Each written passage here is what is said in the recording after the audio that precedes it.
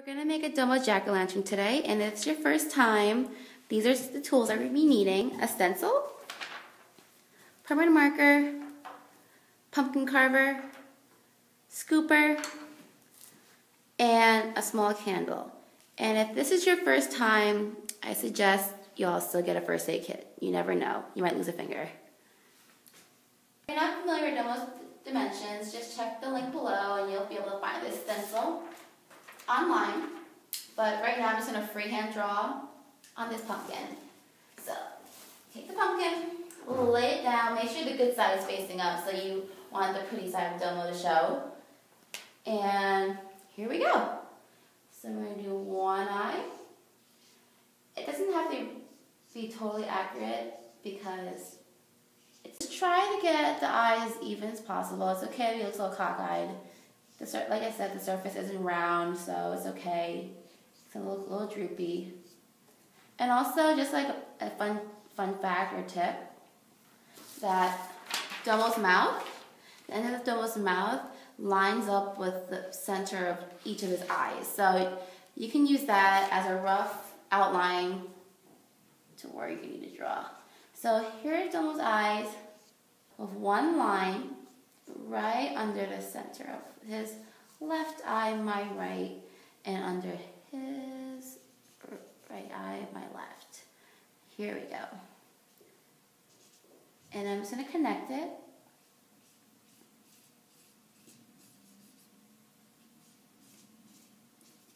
And just keep in mind, Domo only has 8 teeth in total, 4 on the top, 4 on the bottom. So I guess you, 1 tooth here, 1 tooth here. Perfect. And then right now we have the outline of Domo's face. What do you think, Domo? You like it? Domo. So right now we're gonna start with the cutting. So what you need to do when you cut the top, make sure you cut at an angle all the way around. Try not to go like vertical, because if you happen to go all the way, it's going to fall through, so you're not going to have a hat for Domo. Alright, so now we got the top off. We can just pop it off. You see the little goodies inside? We want those out, and be sure to have a trash can right nearby. Let's get on to the face.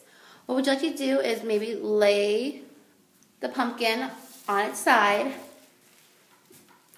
and like what you did to the top, just carve away.